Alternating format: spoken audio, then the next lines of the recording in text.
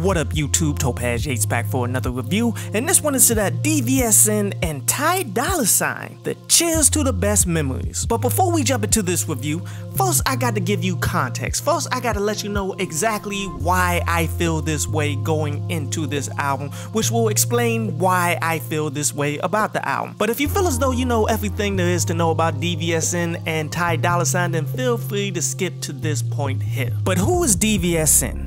It's a Canadian duo signed to Drake. The singer is Daniel Daly, and the producer, his name is 1985. And to be real with you, these guys are probably behind the whole Certified Lover Boy album that's coming up, but that's my speculation, as this duo has dropped multiple projects already, but they haven't gained mainstream notoriety for them yet. The latest project was Amuse and Her Feelings, in which they came back and added 4 bonus tracks to it, to a project that probably people recognize it more for as Amusing Her Feelings. But as you go back into the past and listen to a bunch of their projects, I do believe this new one is going to be more like The Morning After, where if you listen to that project, it feels more like the Weeknd like influence that they had going on back in them times. I kind of feel as though that's what we should be expecting to hear. DVSN is a group that's on the way up. Like honestly, I feel as though they are the next ones up in the commercial industry if they get the success that they are deemed deserving of, but you never know with the game. But then who is Dolla ign? Everybody should know Dolla ign, the LA-based singer who's a veteran to the game, been in it since 2015 with the Free TC album. Over the years, man, he's delivered a lot of quality music, but I wouldn't say that he's dropped a classic album. I will say that he's dropped good songs on every album, like a good average of 2 per album. Lately, he somewhat revolutionized the feature album with the featuring Dolla ign joint, where I actually did enjoy that one. He did it properly, where most people just throw features on everything and just don't give a crap about the project. He actually made something of quality there. Which brings us to these two entities being together. And I gotta say that I'm rather excited. Not as excited for, say, a Bruno Mars and Anderson .Paak album, but this could yield a lot of excellent music to come. Because when you look at them individually, they know music.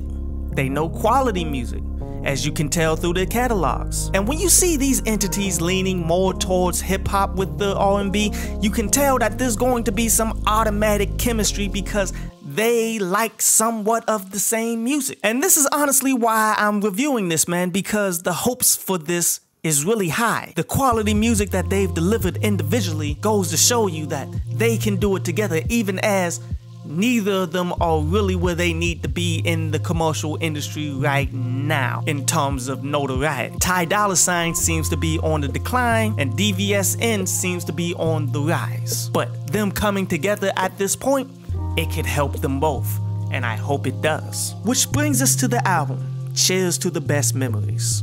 And the first word that came to my mind as I heard this was disappointment.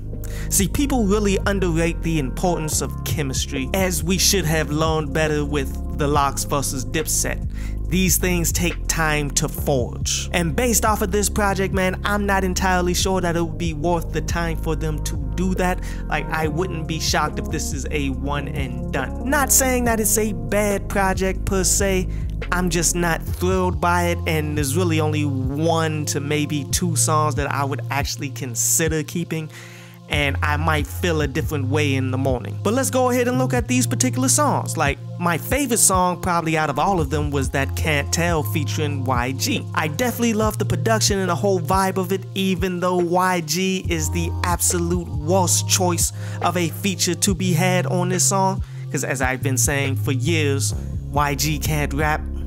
But it is what it is, as this track was all, you know, sexual innuendo and trash talk that individuals have with their women. And I like that aspect of it because that's ultimately just floating. Like, okay, you was talking all that big stuff on the phone, what you gonna do when you come see me? Now you see me, what's good? The next song I want to talk about is that Somebody You Don't Know. I like the thought process of it, but I don't think these individuals have the skill set to pull this off. As this song with the production and the feature is a super Latin twisted type track, as they're giving tales of being intimate with someone without actually knowing the situations and what they're going through in their life, but yet they still catch feelings. Like, interesting thought process. I like what they tried to do here, but it just didn't pan out into a good song. The next song I want to talk about is Fight Club, and I know you know that beat. It might have been on the tip of your tongue, you can't quite figure it out where it's from, but you know that beat. That beat is Juvenile's Slow Motion. If you remember, it's the same sample, they just stripped out the New Orleans bounce. And to be 100 with you, that sample really needed that. Like, it's clearly not the same without that. Well, the concept of this song is relationship arguments. Pretty much saying that my relationship has become a fight club because all we do is break up to make up and argue to have sex and then bring it back. The next song I want to talk about is Wedding Cake, where what this is clearly wedding music. See, I do parties, then I do weddings, I do all kinds of events, and I've done enough weddings to understand when you're creating music specifically for weddings. My issues with it is, one, it's too close to Jamie Foxx's slow jams for my own liking, especially how he opens up with that hook. It's the same thing, but you know, Ty Dolla Sign, he does that a lot, and I feel as though that takes away from it being your music. And the second thing I didn't like about this track was it honestly feels like an interlude by the way that they pieced it together. And the last song that I want to talk about is that I Believed It with Mac Miller. And this is a verse that feels like it was pulled from some other music, and I feel that way because the verse wasn't 100% on point with the music, and that's a typical thing that happens when DJs try to take a particular verse from somewhere and apply it to something else that wasn't specifically designed for that. As this song is more relationship arguments, but this one in fact does lead to breaking up on top of a classic sample. But overall, man, I really can't say I'm impressed by any of these songs. Like, Can't Tell is the one song that I was telling you guys that I would possibly keep, but yet I'm questioning it because YG is that bad on this dude. But you know, this review wouldn't be complete if we didn't talk about the bars. See, DVSN, or Division, reminds me of Casamigos. See, they've been around longer than you've thought. Like, Casamigos has been around since 2013, as DVSN has dropped 3 albums up to this point. They are both brought to you by celebrities, as DVSN is brought to you by Drake and Casamigos is brought to you by George Clooney. And both of them seem to be coming into their own right now and can seemingly start to dominate out here. While Ty Dolla Sign reminds me of Patron. Comes off as old school, but hasn't been around as old as you think, as Patron came out in 1989. Both Ty Dolla Sign and Patron have proven themselves through the long term with quality that they continue to put out there.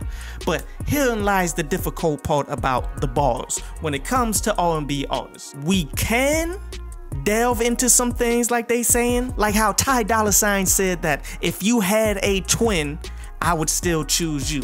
But that's wherein lies it becoming different.